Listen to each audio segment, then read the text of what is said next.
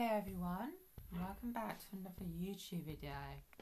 In this video I am going to be talking about what I did in my college in my lesson. Well, something fun. I made a 3D model and it was Mickey Mouse.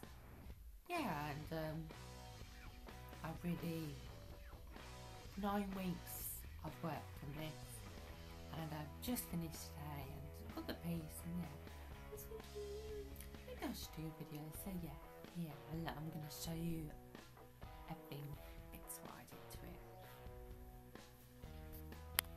Right, let's start. Here's my 3D model what I made, and yeah, and first I made the head out of paper mache. I did. It probably took quite a few more weeks, but very hard. And I painted the ears were draw circles around yeah, and I got some images of the face and done the hat, where it's actually that actual wizard from, I don't know what wizard, and the hat does look real, don't it, to me? Cool, the hat.